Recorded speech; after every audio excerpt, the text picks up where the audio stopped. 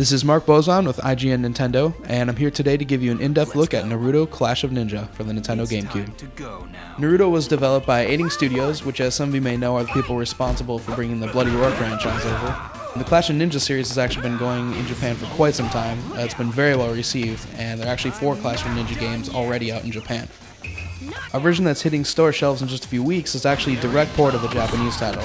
Depending on how it sells stateside, we could expect to see any number of the other titles in the near future. Clash of Ninja operates like the majority of 3D fighters out there. You'll feel a ton of inspiration from games like DOA and Soul Calibur. The best way to actually describe the gameplay would be to take a 3D fighter, simplify it a bit, and give it a sort of Smash Brothers feel. Most of the characters use B for their attacks and A for all their specials. This means quicker gameplay, faster combos, and an overall flashy look that translates well from the cartoon. Each character also has a max bar that'll fill up as battle progresses, which can be used to unleash character-specific super combos, or if you're on the ropes, it can be used to perform a counterattack. Using a super combo launches a scripted event, and while it adds a cinematic flair to the game, it gets quite repetitive to see the same animation over and over. Clash of Ninja offers multiple ways of playing, including 1 or 2 player battle, story mode, time attack, or survival. Pretty much anything you'd expect in a standard fighter. The game starts out with 7 playable characters and promises a few more treats for those who stick with it.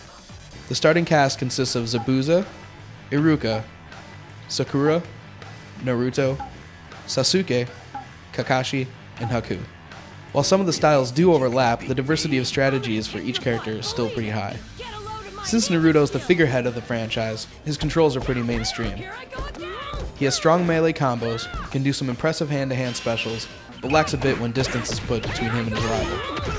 While nearly every character has a throwing weapon, some are much stronger than others, and Naruto is far better inside than from a distance. On the opposite side of the spectrum are characters like Sakura.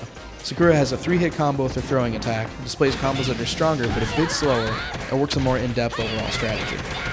Sakura will be great for players who love mind games, as she can teleport freely around the arena, contains quick vanishing combos, and relies mainly on unorthodox chain combos. Out of all the players to choose from, I found myself favoring Sakura, since she seems to bring a different feel to the game.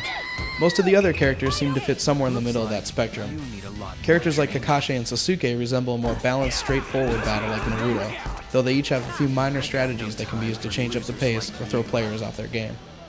On the other hand, fighters like Iruka and Haku work a much different angle, usually focused on slower combos, though they're stronger and offer a much larger mix of attacking low and high, close and far.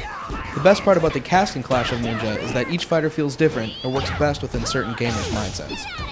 For those of you looking for less of a Smash Brothers feel and want Clash of Ninja to operate more along the lines of Soul Calibur, you won't be let down either. Zabuza works completely out of the normal equation, having the A button used for weapon attacks rather than traditional special moves. While he doesn't have any distance weapons or warping combos, Zabuza delivers a huge amount of damage with an assortment of strong style attacks. Not unlike Nightmare from the Soul Calibur series, when he's mastered he can really change the flow and strategy of the fight. For fighting fans, Naruto will be a great way to pass the time until the E3 hype picks up. As we mentioned, there are 3 more additions to the Clash of Ninja franchise, so depending on how well it's received in America, there's a ton of potential to be had. Naruto hits store shelves March 7th. Naruto Uzumaki, get a load of my ninja skills!